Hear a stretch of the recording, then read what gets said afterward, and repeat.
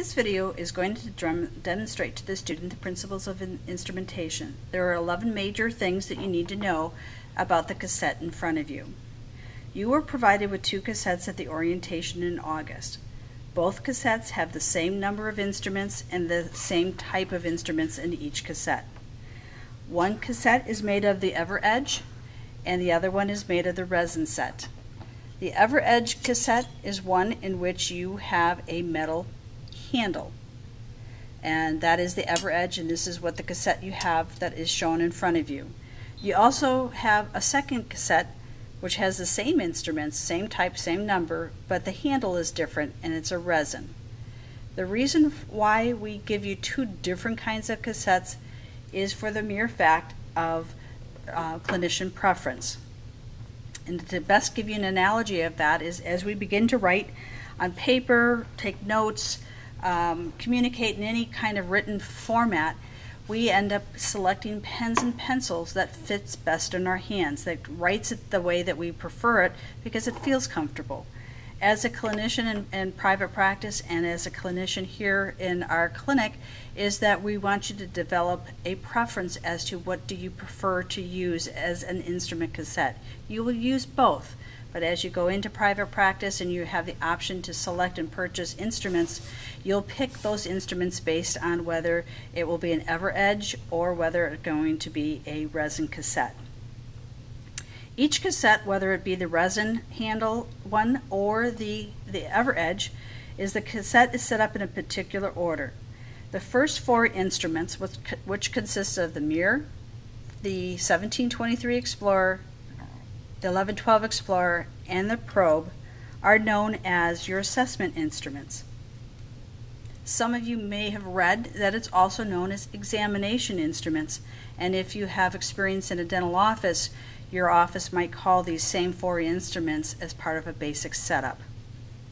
The remaining instruments that you have, which are 7, the H67, the 12, the 78, the 204S, the 1112, curette, the 1314 curette, and the Barnhart 5-6 are what we know those instruments to be called as treatment instruments. The left side of our cassette is set up so that we have our examination or our assessment instruments followed by the anterior instruments that we're going to use. On the right side of the cassette, all of the instruments that are here are those instruments that are designed specifically for the posterior teeth. We set it up in this fashion so that you know if we call out an anterior tooth or you're going to scale an anterior tooth, you will always find those instruments on the left side of the cassette.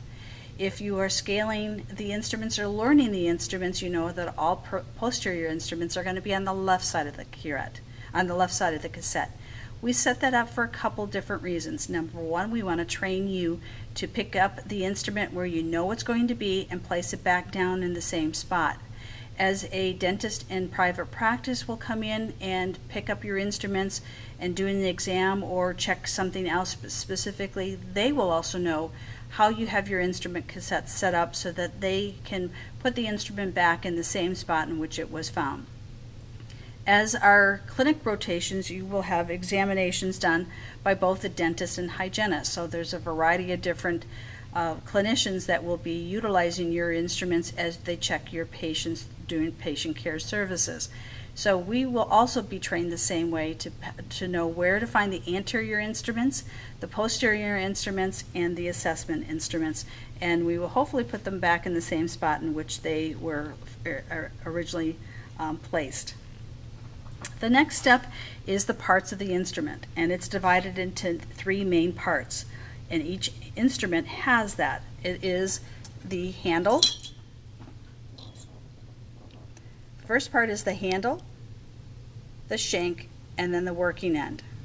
Every cassette has the instruments that all contain those 3 parts, the handle, the shank, and the working end.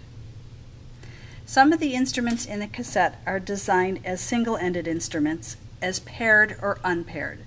A single-ended instrument is going to be like the mirror. We know it has a handle, pointed out the shank, and pointed out the mirror, which is the working end. But there is no other working end on the opposite end, so This is what we call a single-ended instrument, that the working end and shank only belongs on one end and not the other. We will have instruments in your cassette which are called unpaired, and an example of this is the 1723 Explorer. It has a handle, it has a shank on either end, but what's different is that you have the instrument tip is different. The working end, one has a 17 and the other end has the 23. And I'm going to just put this little shade up here so it's hopefully a little bit easier. So one end happens to be a shepherd's hook and the other opposite end is the 17.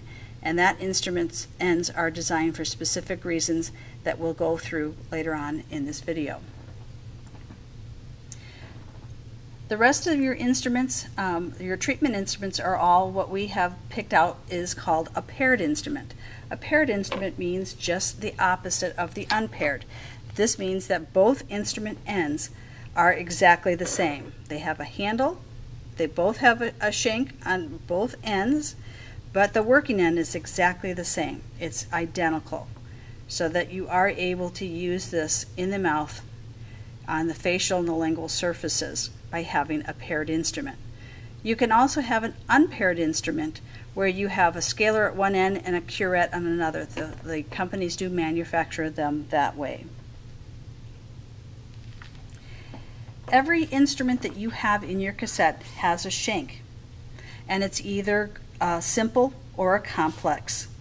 Simple shanks are straight and are used for anterior teeth, whereas complex shanks are curved and are used for posterior teeth to get around those instruments. And I'm going to illustrate that right now.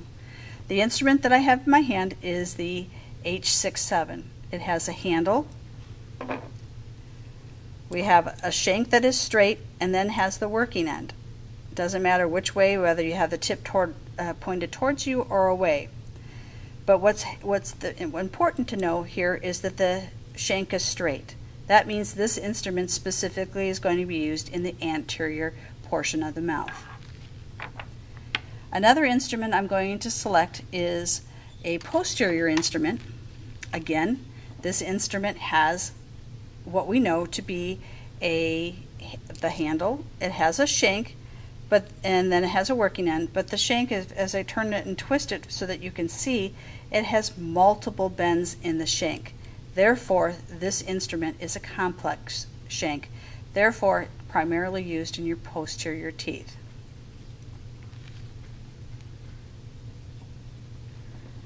Each one of these shanks, whether it be simple or complex, have two divisions. It's known as a functional shank or a lower shank. The lower shank is sometimes called a terminal shank. The definition of a functional shank is that it's the last bend in the handle, the last bend in the shank that is closest to the handle, whereas the lower shank is the last bend closest to the working end. To the working end happens to be the lower shank, and I'm going to illustrate that first with an easier instrument, and that happens to be the 1314. The 1314 is an instrument that has a shank that is curved and has multiple bends, and that's called the complex shank. So the last bend in the instrument happens to be right here. So right at this juncture here, which is closest to the handle, starts the functional shank, and it goes from that last bend all the way down to the working end. Then from that functional shank, you're going to locate the terminal shank. That terminal shank happens to be the last bend in the instrument that's closest to the working end, and that section between that last bend to the working end is the lower shank or the terminal shank. Very easy to find on your 1314. The lower shank happens to be the area that's critical from here, this last bend closest to the working end comes into play when we go to sharpen the instruments. The shank of an anterior instrument, which is a little harder because the shank is already straight. It may not appear as that it has much of a bend in the shank, but it goes right above the bend to the bend in the instrument. the functional shank goes from slightly above the bend in the shank all the way down to the working end, and then the working end, the lower shank, goes from the bend of the instrument closest to the working end is the terminal shank or the lower shank. A little easier to find in a complex than it is a straight shank. The next thing that I'm going to introduce is the working the working end of each one of the instruments. If you have a scaler, which is, I'm going to go back to your H67. Your H67 consists of several parts that you need to know for each instrument. The working end, which we know goes from approximately from the end, and it has slightly different color. It's a little bit more, has a satin finish versus a shinier finish with the shank, and it goes from here to the tip of the instrument. This H67 has a face, it has a back, two lateral surfaces, it has a tip, it has two cutting edges, one on either side, and that is the components of the working end of a scaler. The components of a curette, which I'm going to go back to the 1314, is that we already know that it consists of a face, a back, two lateral surfaces, but only one cutting edge. And as the instrument blade is pointed directly at you, this size is lower than the other, and the cutting edge is always on the lower cutting edge, and that's the junction between the face and the lateral surface. All curettes have toes for all curettes, and I'm just going to illustrate both of those concepts on a much larger version of the H67 and the 1314. So as I'm going to show you here is that you're going to take a look at the working end, which starts from here to here, and it has somewhat of a brushed finish versus on the lateral surfaces to distinguish between where the working end starts and where it ends. So on this big illustrated form is that the face of it here is very brushed. That's the face. The back is directly below it. If you turn it on its side, it's much wider. That happens to be the lateral surface. Also has the same one here on the lateral surface there. And then it comes to a tip. All scalers have tips. All curettes have toes. All scalers are used supragingivally. All curettes are used both supra and sub.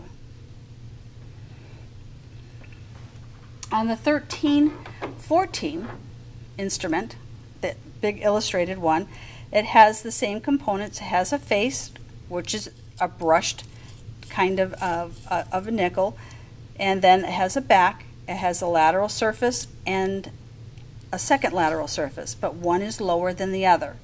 The lower end, which happens to be on this side, happens to be where the cutting edge is. The cutting edge is formed by the face and by the lateral surface. It has a toe, and any instrument that has a toe is used both supra and sub.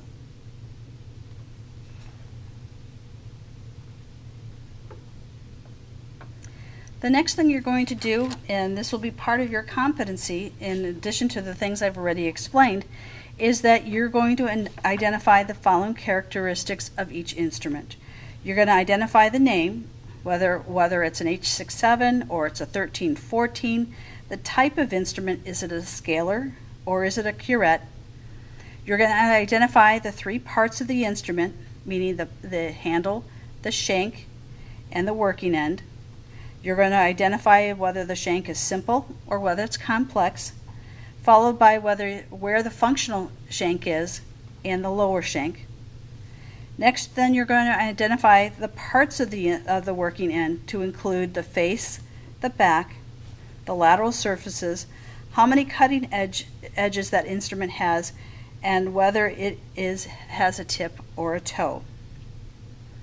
Then you will state to us whether the instrument is used supra, sub, or is it used both supra and sub. And then you're going to identify which tooth surfaces each instrument is designed to work on.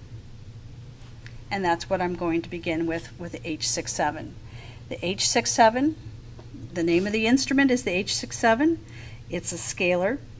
The parts of the instrument are the handle, the shank, and the working end, and it has the same on the opposite end. The shank happens to be a simple shank because it's straight. And then I'm going to identify where the functional shank is, which is approximately right above the bend, which is closest to the handle, and it goes from there all the way down to the working end. And then the lower shank, or the terminal shank, is that portion of the functional shank that is the bend that's closest to the working end, and this will help when we go to sharpen the instruments. This instrument here is used supragingivally, and it's used on anterior surfaces. The next instrument is the 1-2 Explorer, and the 1-2 Curette. You will identify the name, which is the SG12. It is a curette. It's divided into a handle, the shank, and the working end. The shank, as I turn it this way, it's a simple shank. It's straight. The functional part, we're going to turn the instrument on its side. It has two bends. You have one here, and you have one here. So the functional shank goes from the last bend closest to the angle all the way down to the working end, and then the terminal shank, or lower shank, goes from the bend closest to the working end to the working end. So this is the lower shank. The parts of the working end has the face, it has a back, and it has two lateral surfaces. Only one of the surfaces, which is a lower cutting edge, contains one blade. It has a toe. This instrument is used both supra and sub, and it's used on all anterior teeth, all surfaces. The next instrument is your 7-8. It is a curette. The parts of the instrument is the handle, the shank, the working end.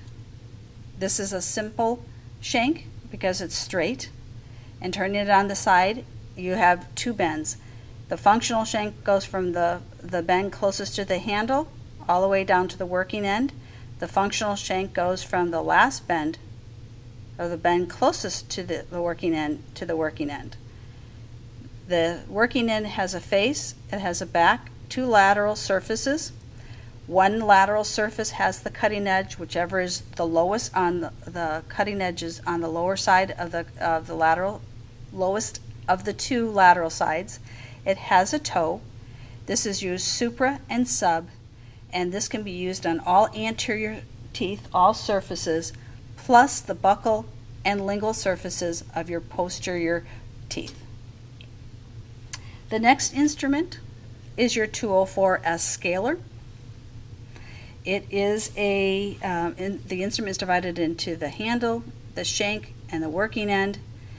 The shank is complex because it has more than one bend, and so the bend closest to the handle starts the functional area, and it works all the way itself down to the working end.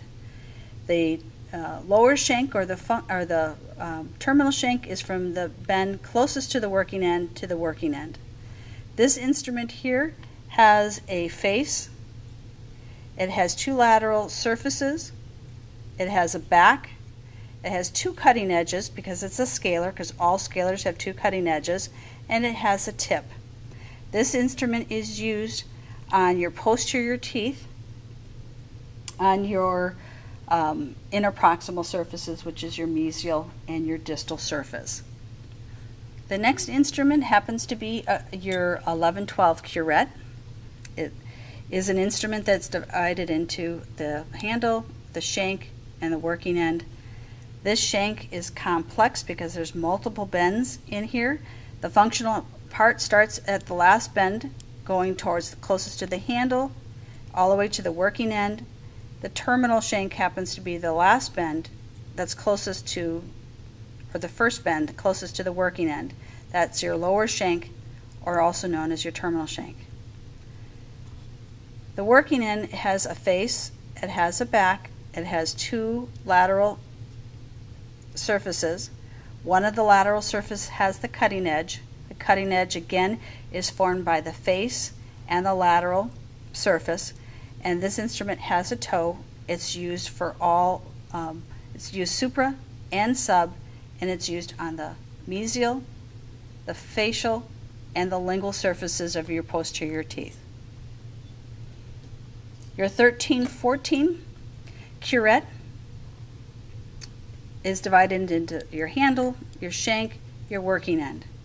This is a complex shank because it has multiple curves, and that bend closest to the handle starts the functional shank, and it goes all the way down to the working end.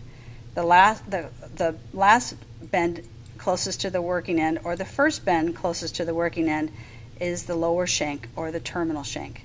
It consists of a face, a back, two lateral surfaces, but there's one lateral surface that's lower than the other, and that contains the cutting edge. When there's only one cutting edge on all curettes, it has a toe. This particular instrument is used both supra and sub, and on the distal surfaces of your posterior teeth. The last instrument is your universal. It's a Barnhard 5-6. It is a curette. It has the handle, the shank, and the working end. The shank is complex because there's multiple bends in the shank, and the bend closest to the handle starts the functional shank, and it goes all the way down to the working end of this particular instrument, the universal. Then the first bend that's closest to the working end, or the last bend in the shank, is considered the lower shank or the terminal shank. The instrument working end has a face, a back, two lateral surfaces. One lateral surface is lower than the other. The one that's lower contains the cutting edge because there's only one cutting edge on most curettes, with the exception of the Barnhard 5-6. The cutting edges are located on both lateral surfaces, and it has a toe. The universal curette is used supra and sub, and it's used all surfaces, all anteriors, all posterior teeth. The last thing that you're going to be able to demonstrate is to show us how to hold the instrument in a modified pen grasp. So you'll use your H6-7. You will place your fulcrum finger, hold it with your three fingers, and your index finger, your middle finger, and your thumb. You will place your ring finger on an instrument or on a tooth, and you're going to demonstrate to us how to roll the instruments in your fingers, pivot using your fulcrum finger, and then you're going to show us angulation.